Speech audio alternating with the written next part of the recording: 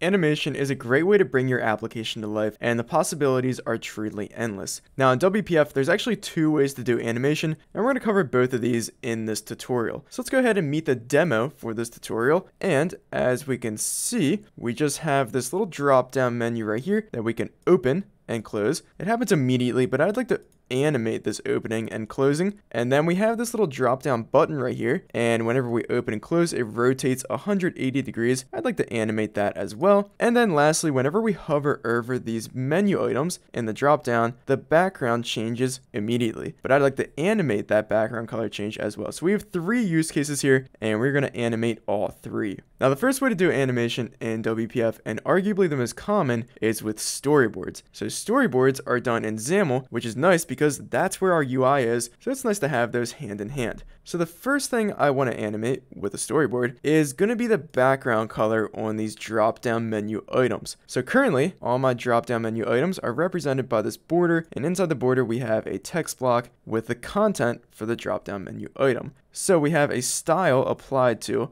all of these borders, and that is right here. So whenever our mouse is over the border, we set the background to this darker gray color. Instead of setting it immediately, we are going to use a storyboard. But when are we going to start this storyboard? We're going to start it whenever isMouseOver becomes true.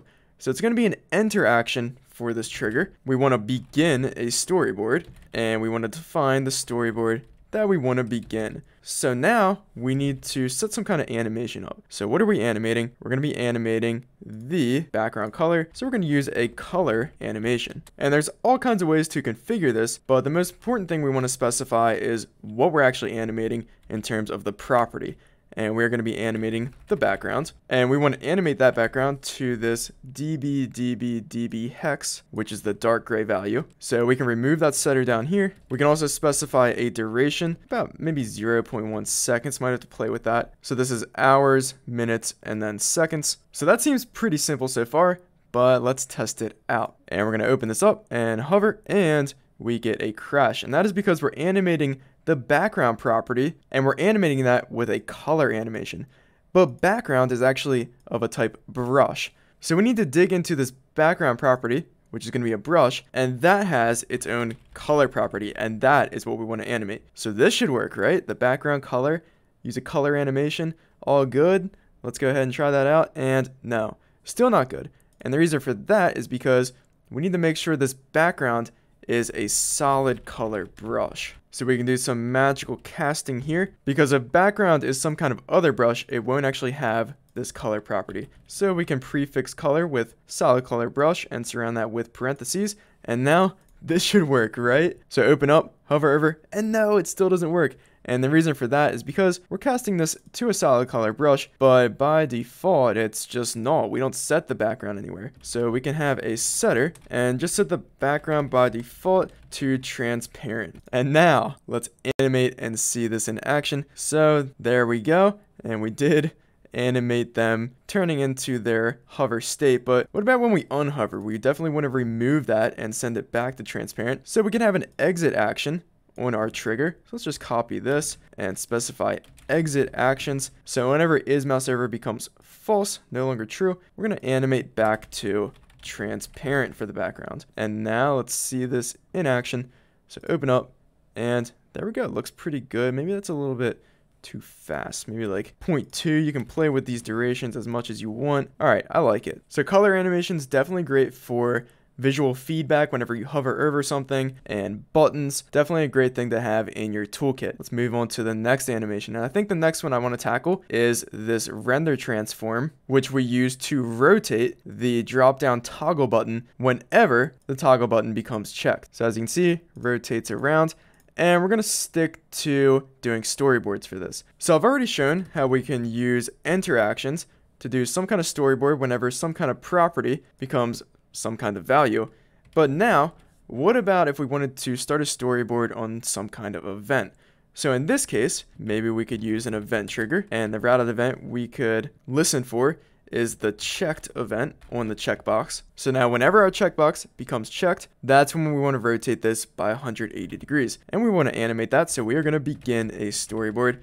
Let's set up a storyboard in here, and this time we're going to animate this angle. So we want it to go from 0 to 180 whenever we become checked. So to animate some kind of number, we're going to use a double animation, and we're going to animate the rotation to 180 degrees. And same thing as before, we want to specify the target property, and in this case it's going to be the render transform, which we have set as a rotate transform, and we want to animate the angle property so we can get the render transform angle. But as we saw before, angle is not on render transform, it's on rotate transform. So we have to do some casting again. So prefix the angle with rotate transform to ensure it is indeed a rotate transform that we're dealing with. And then for duration, maybe about 0.2 seconds. And then we can simply remove the old trigger that did everything immediately. And I was going to demo this real quick, but we already know what's going to happen. And that is we cast the render transform to a rotate transform so that we can get this angle property. But as we see, we don't actually set the render transform to a rotate transform by default. And then it'd be null, and we'd cast it to a rotate transform, and it just simply would not work. So we do have to set a default value for the render transform and set it as a rotate transform, and the angle will just start at 0. And now I click my little toggle button, and there we go, rotates around, but it doesn't rotate back, and that is because we do not have an event trigger for when we uncheck the checkbox. So let's create one of those, and this one is going to be for unchecked, and for this we're just going to send the rotation back to 0. Here we go. Look at that, very fancy. So the last thing we're going to animate is the drop down content. So currently that is just toggling the visibility of the drop down. So if our drop down toggle button is not active, then it's going to be collapsed, but if it is active, then it'll be visible. But that's not what we want. We want it to be animated. So in that case, what are we animating? Well, we're going to have to animate the height of the drop down over time. So the height is going to be 0 if the drop down is not active, and then it's going to be whatever the height of our content is whenever the drop down is active and is open. And for this scenario, we're going to use our second approach to animation in WPF, which is animating in code. So with this technique, we don't get the benefit of having our animation directly with our UI within the XAML, but by being in the code, we get a lot more flexibility and power because it's good old C# instead of XAML. I mean, we could query some kind of database to figure out how long we want the animation to be before we start it in the code, but we're not going to do that because that's like unnecessary. But anyways, we need a way for our code that we eventually write in our main window code behind to get called from some kind of action in the UI. So for that, we want our animation to start when our toggle button gets checked. So we're going to create an event handler for the checked event on our checkbox, and we'll just rename this handler to open dropdown. So we're going to be animating the height of our dropdown content, and that's a number, so we're going to use a double animation. So we can animate that height from 0 to whatever size of our content, and we'll in fact call this the height animation, and just instantiate a double animation. And let's look at this constructor. So the to value we're not sure of yet, so we're just going to hard code a 300 in there, and then the duration, we'll create a new duration inside of here, which takes in a time span, and we'll do maybe 0.5 seconds. Might be too fast, might be too slow. We'll figure it out. But anyways, we have our animation. Now we need to just apply it to our drop down content, which is just this border. So to do that, we first want to give our border a name. We'll call it drop down content. And now in the code, we can take our drop down content and begin an animation. And what are we animating? We're going to be animating the height property using our height animation. So just pass that in. So we open our dropdown and we actually get an exception. And why is that? So for our double animation, we cannot use a default origin value of nan. So nan is not a number, literally. And that is because by default, our border has a height of auto. And auto is pretty much equivalent to nan. In fact, it is equivalent to nan. So by default, we need to give our border a height that's actually a number. So we can, let's actually set that up in the code. So by default, we want our drop-down content to be closed. So we'll set the height to 0. So no longer nan, no longer not a number. And now we will open, and there we go. So we definitely overestimated this 300. But before we get that all good, let's actually do the closing. So for that, we're going to have a new event handler on our drop down toggle checkbox, and it's going to be fired whenever we uncheck it. So we want to close the dropdown, and let's go ahead and rename this handler to be close dropdown because that's what we're doing. And actually same kind of animation. So let's just copy this, except this time we're sending the height of the dropdown back to 0 so that it'll appear as closed. And we can actually move our duration to some kind of variable just to reuse it. Looks like IntelliSense doesn't want to let me move it to a field. So that's very helpful, so we're going to have to do it manually. Let's go ahead and just cut it out, move it to a field, the open close duration, and just paste in our desired duration and replace it everywhere. That's nice, why not? So the last issue we have is specifying the dynamic to value for how big we want our dropdown to grow to. And this is where the code approach to animations is super beneficial because we can just get that information very easily in code rather than in storyboards. I'm pretty sure it's near impossible. It's very hard. But anyways, what we want to do for this double animation is set the to value to the drop down contents, desired size, and we want the height that it desires. And let's see what that is. Let's put a breakpoint here and see that. So when we open, we see the desired height is actually 0, and that's because it's not visible, and it actually is 0. So it thinks, okay, I should be 0. But what we need to do is actually tell the drop-down content that it can be bigger than that. And to do that, we can call measure and tell it how much size it can grow to. And in this case, we can tell it, hey, you can be as big as you want. So for the size, we can pass in the drop-down contents max width, which is going to be infinity by default, and the drop-down contents max height. So using max width and max height rather than just directly using infinity is useful just in case we did want to cap the max height and width. We could just do it by specifying it here. And now if we see what the desired height is, we will see that it is still 0. And I believe the reason for that is actually we should be measuring this inner content. So we'll call this the drop down inner content. And we're going to have to use this because we are indeed telling this border that its height should be 0 through this animation. So we will have to dig into the inner content. So this inner content is not going to be influenced by this height that we set on the outside border whenever we call measure. And now let's see this, and we should get what we want. So yeah, as we can see, the height is 143.84. That seems pretty reasonable. And let's see that. All right, so it did open. Let's see it animated because we were debugging. And there we go, pretty clean. And that's a pretty good animation speed. But the close was indeed immediate. And why was that? Are we actually hitting this? What's going on there? And oh, actually, I know what's up. And the reason it was immediate is because we still have this visibility binding, and we don't want that anymore. We want the animation to occur instead of that instant visibility change.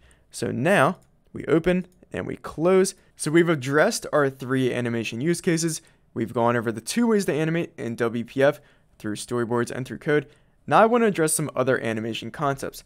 So the first thing you might be wondering is, why do I never specify the from value for the animation? Well, let's see what would happen if we did that. So I'm going to set the from value to 0, which makes sense because we want to animate from the dropdown being closed, so 0 height, to the maximum height that we want to grow to. And let's see how that looks. So we open, looks pretty good, but then we close, and then I open while we're still closing. And as you can see, since we set the from value to 0, if we open while we're still closing, the animation is going to start from 0 because that's what we tell it to do. And that's not what we want. We want the animation to just start from whatever value rather than just snapping back to the beginning. At least in this case. There might be some scenarios where you would want it to start from 0 or from some initial value. But for all of our use cases here, we did just want the from value to be whatever value we were currently at. Some other interesting functionality, we can set delays on when our animations start. So for this, we can use a begin time. Let's say this is for the rotation of the checkbox. Let's say we don't want to start that until we are fully open. So after that 0.5 second animation to open our drop down, then we will do the rotation. Let's do that for the unrotation as well, and open. So there we go, we get a delayed animation. That could be useful. Maybe not in that scenario. I usually like to give immediate feedback. I'm probably not going to go into everything, but there's some other cool things such as auto reverse.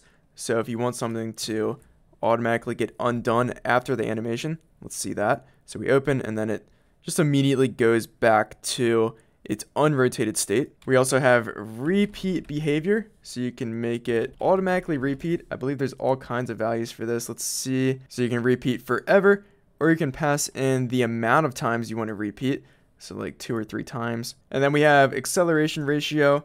That might be a cool one to show off for the drop down opening. And I should also mention that all of these can be applied in storyboards and in the code approach. So for this double animation, maybe we want the acceleration ratio. And this is the percentage of the animation that is spent accelerating. So it's a value between 0 and 1. By default, it's 0. So in that case, it wouldn't really accelerate at all.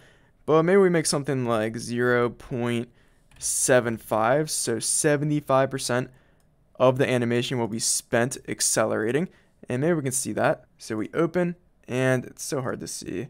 But basically, it starts off kind of slow and then just accelerate. So you can play around with that for however you wish your application to behave. But overall, animation 2 approaches. So storyboards, great to integrate into your XAML and keep your UI in one place. But for complex use cases, sometimes you might have to move it into the code behind so that you can easily use some kind of C# code so that you can quickly satisfy your animation desires. So hopefully you can apply these concepts to your own application to bring it to life. If you have any questions, criticisms, or concerns, be sure to leave them below in the comments section. If you enjoyed the video or are enjoying the channel, consider becoming a member.